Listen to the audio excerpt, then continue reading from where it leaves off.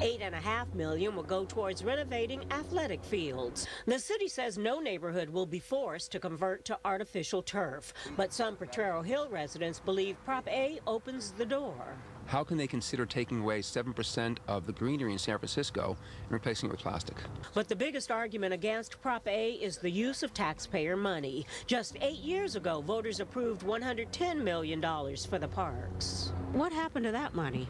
Well, that money has been spent all over the 88 neighborhoods of San Francisco, and of course before us is an example of that money well spent.